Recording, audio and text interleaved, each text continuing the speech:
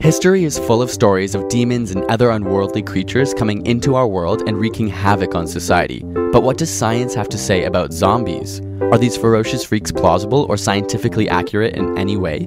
Should we be preparing for a zombie apocalypse? Well, it depends on what type of zombie we're talking about. Dying and coming back from the dead?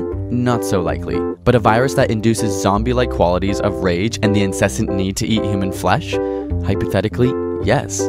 The main factor involved is finding a virus specific to the brain areas for these symptoms while leaving other areas intact.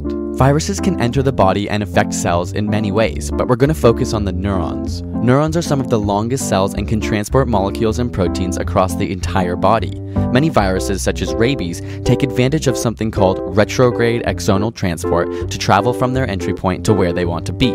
In the case of rabies, the virus can enter anywhere and slowly make its way to your brain or central nervous system.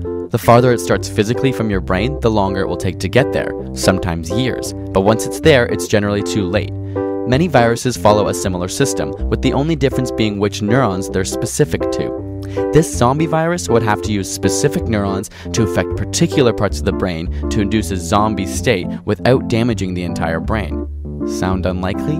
Well, it just so happens that the olfactory nerve, which is in your nose and used for scent, leads directly to some areas of the brain that could cause zombified effects and would leave other areas of the brain intact. Specifically, it leads to the ventromedial hypothalamus, which tells you you're full, the amygdala, which controls emotion and memory, and the frontal cortex, responsible for problem solving, morality, and inhibiting impulsive action. Essentially, transmission of a virus through the olfactory nerve could create super hungry, aggressive, brain-dead beings that can't recognize family and friends or control their own actions other than to feed. Sounds kind of like a zombie. So while the picture of a rotting or invincible zombie may be less than likely, with the right virus nerve specificity, a form of zombies could be possible. Will you be ready?